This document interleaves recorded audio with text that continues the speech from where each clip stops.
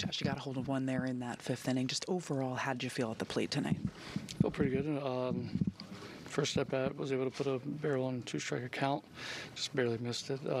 Second bat went well, and then next two at bats, pitchers did a really good job locating on me, and I tip my hat to those guys. Is this positive overall for you tonight? When you look collectively at your night, do you take more positive than negative from it?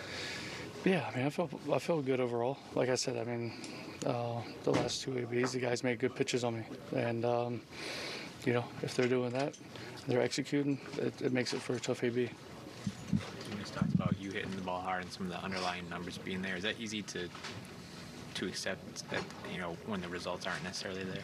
Yeah, I felt for the better part since I've been back, I felt pretty good at the plate. I had a few days stretch, probably I think last week or something, where I felt a little bit off. Was able to put some work in. Like I said, overall, I felt pretty good with the approach, and was able to put a barrel on 2 balls today. And the other two ABs guys made good pitches. Aaron Boone continues to voice his confidence in you, saying you're gonna get going. It's close. It's close. What does it mean to you that your manager continues to do that? I think he sees the work that I'm putting in. I think he sees the at-bats. That's how it's going.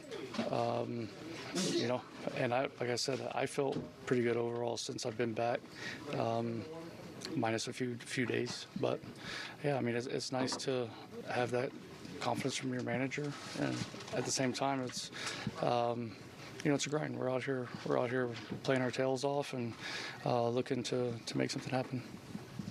In your career, have you been someone who kind of needs to play through any struggles or slump at the plate? I'd say throughout the course of my career, I've played pretty much every day. But for all of us, I think as hitters,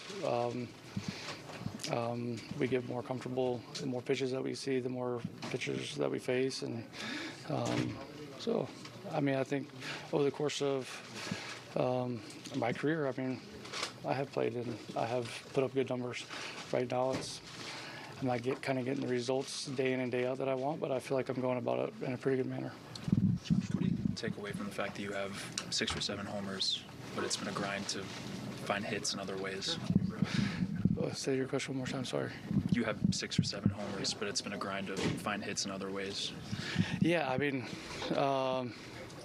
the balls that I have put in play that aren't going out of the yard are finding, gloves. And at the end of the day, I feel like what I can control is how I go about my at-bat, the process of the at-bat, and, trying to make those adjustments to where I feel like I'm in good positions to hit. And for the better part of it, I felt pretty good. Tonight was, I think, just one of those instances where the last couple of these guys made some good pitches. Could you tell me how you feel about the A's possibly leaving this stadium and moving to Vegas after you came up with this team? I definitely, the A's, mean something to me for coming up in the farm system and in the organization. And, there's still some coaches over there that were a big part of my career and success. And the fan base here was always great for when I was here. At the end of the day, that's the business side of baseball that isn't always pretty. Josh, do you feel for the fan base? You can tell, from playing here, there's a lot of diehards. And, it might not always be sold out, but the people that are huge fans of this team, they bleed it and they live it. And, you respect their fans here.